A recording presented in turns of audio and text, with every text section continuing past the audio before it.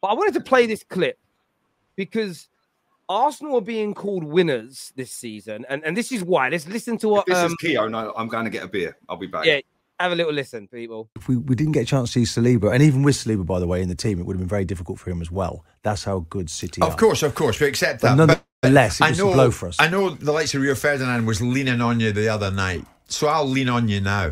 Failure, choking, bottling. Those are the kind of words that are being thrown about Arsenal in some sections, in some quarters, Martin. Undeniably, that's the case. Is there progress in failure? Look, of course there is, because look at where they come from this time last year, Jim. We slipped out of fourth place this time last year to Spurs. We've now secured Champions League position. The number of points they have, the number of matches they've won, it's just about getting to the next level, Jim, having enough winners in the group, in the pack. And if you look at the copious amounts of potential defenders that Man City had to choose from the other night. Arsenal, look, nothing against Holding, but it was always going to be difficult for him. I think he was fearful that he was going to give away an early yellow card, but looking back, he maybe should have done that in the challenge that led up to the first goal. So it's about building for Arsenal, getting a squad that can actually go all the way. At the moment, they've gone some of the way, Jim. Yeah. I mean, you called Arsenal winners the other night, and Ferdinand pulled you up in that. Yeah, was he right to pull you up in that?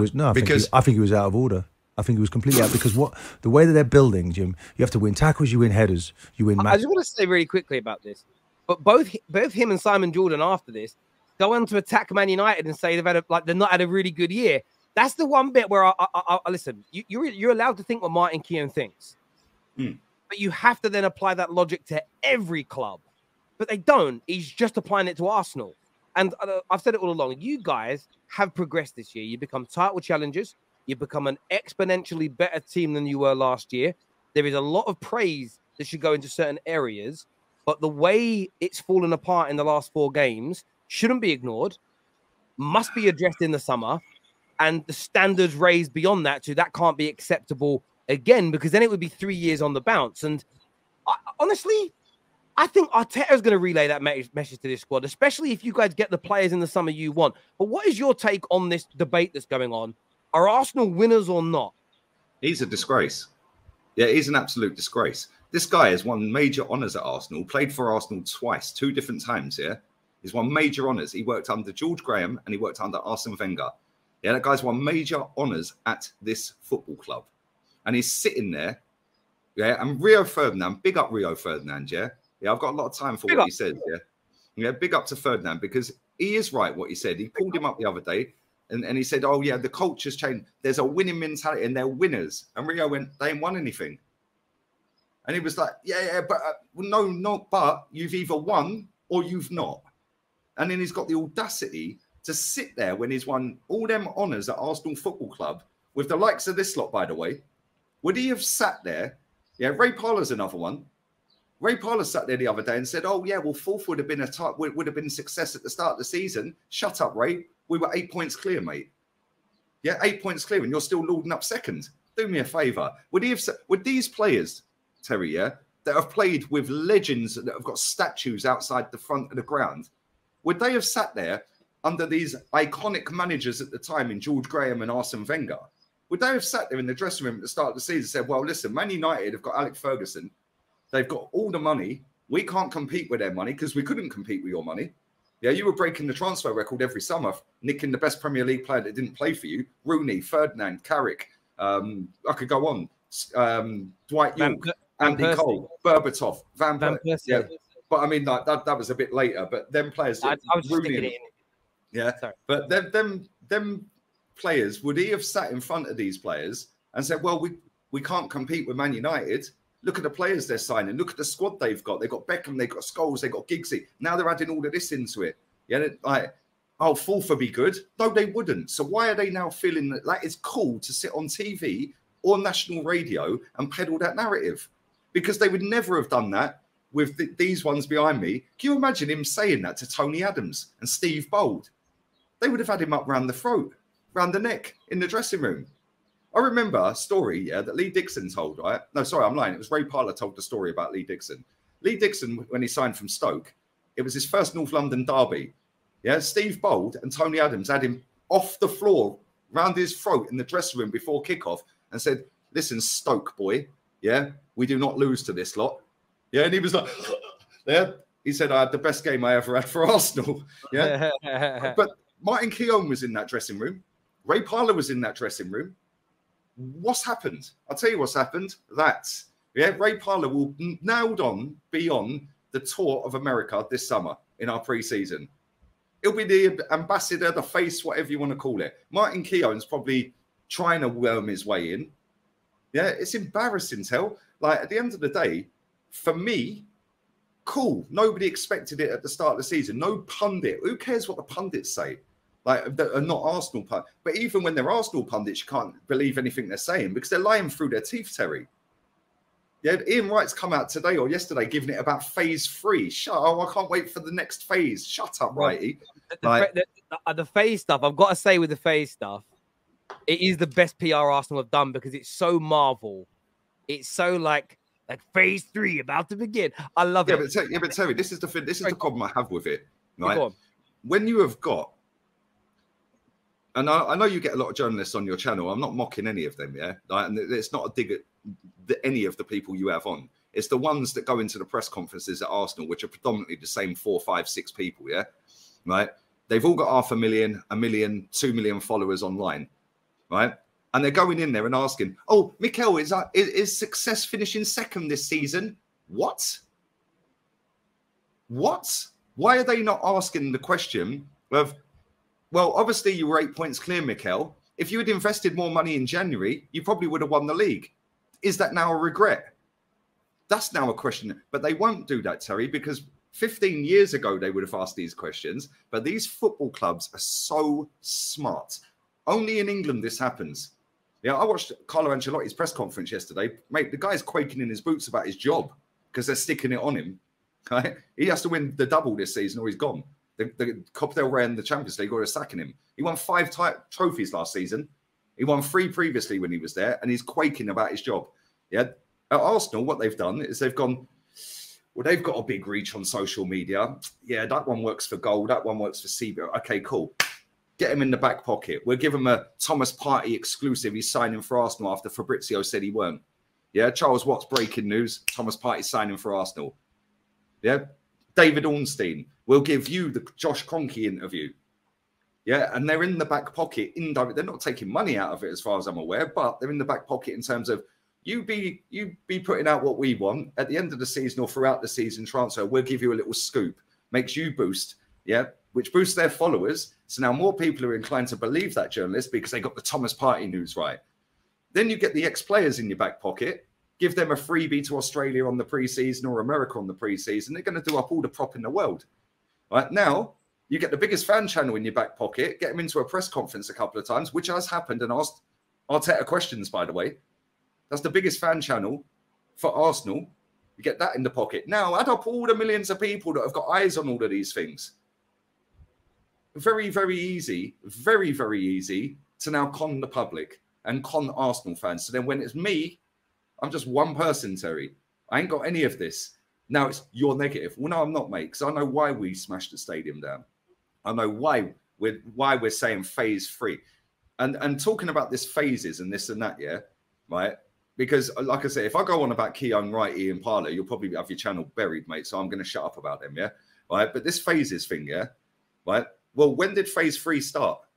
Because Charles Watts is telling the world that Mikel Arteta has always maintained that we're in phase 3 of a 5-phase development plan.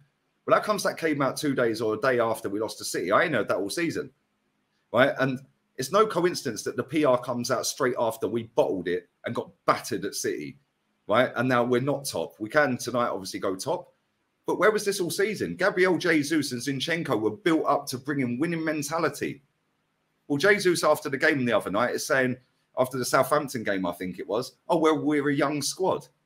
Well, I heard him say that all season. Every time he spoke, he said, look, we're looking toward... Zinchenko apparently walked in the dressing room on day 1 and said, we're going for the title.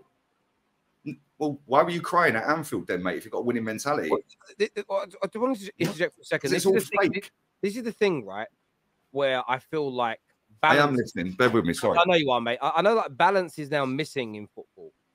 So you get this with City. City fans will say, like, the target isn't Champions League. but there's a big poster on the wall in the changing room. The dressing room.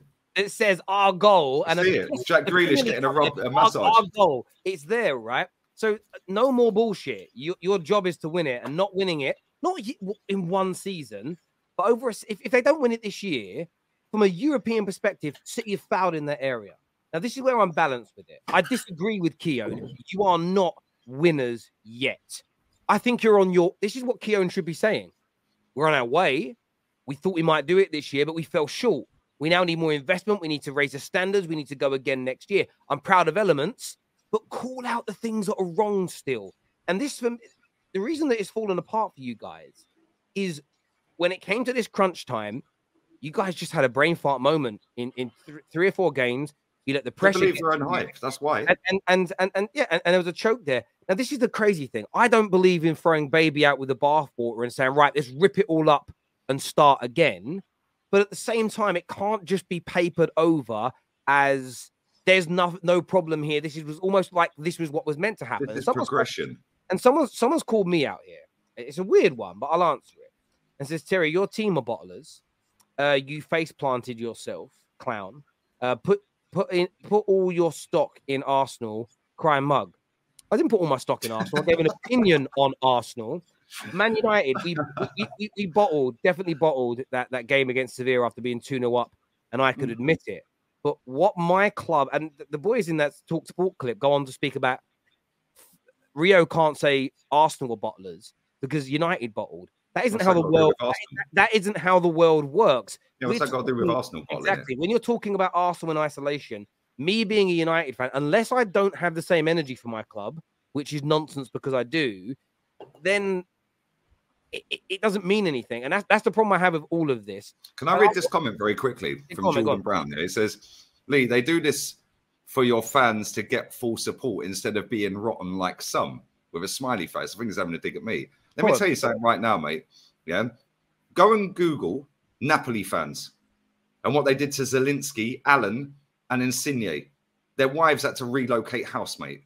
Yeah. Now go and look at, I'm not condoning any of this. Go and have a look at Sporting Lisbon fans, that what they did at the training ground when they broke into it, when the players were there, because they failed to make Champions League football. Now go and have a look at Real Madrid fans chasing the footballers out of the stadium after an El Clasico defeat. Yeah, I'm not condoning all of this behavior, but only in England do we have all of this PR around football clubs. And 9 times out of 10, the football clubs that get the best PR are Arsenal, Tottenham, and Manchester United. Why? Because all 3 of them are underachieving and have done for a long, long time. Mate, and I agree with that. And like I say, I'm not backtracking on loads of things I've said. Again, Keown even says something in a video I agree with. I don't think this is Arsenal gone now and they're not going to challenge again next year. I still think you're going to be a very good team. But for me, everything is too absolute and it's becoming very boring. And I call it beta banter now. There was Gooners just yesterday. More and more people are waking up to it. Because I said to you last week, when Bayern Munich got beaten and Oliver Kahn was doing the speech, do you remember? They were 3-0. I said to you and I said to a load of other people on my streams and other streams, I said, if Arsenal get battered 3-0 or get battered heavily at the Etihad, I guarantee you Arsenal post out there, heads up, on to the next. No, and I understand what happened? They must have watched the show because they word perfect said it. Bro. And we get this a lot from clubs, and I call it out. It's like when Liverpool knew we're probably not going to get Bellingham. So let's go out now and say the whole, too expensive, irresponsible to spend that amount of money. You even heard Klopp do a little bit of PR yesterday. It was so brilliant when he's like, fans moaning about starting lineups and transfers when there's so many more important things in the world to worry about. And I'm like, yo, they're doing it again. But that's the issue. There are more important things going on in the world than football. Football is our escapism. Is the release from the more important things in the world. And we want it to be done right. But I just want to make my point around the beta banter, that I call it now. I saw Gooners 3 days ago, say that United are only in the top 4 because it's a poor league this year. 3 days later, Mikel Arteta saying it's the best and most competitive league in 22 years. The same Arsenal fans. Hang on. Yeah, but that's not the point I'm making. The same Gooners telling me it was a weak league. Again, Arteta's right.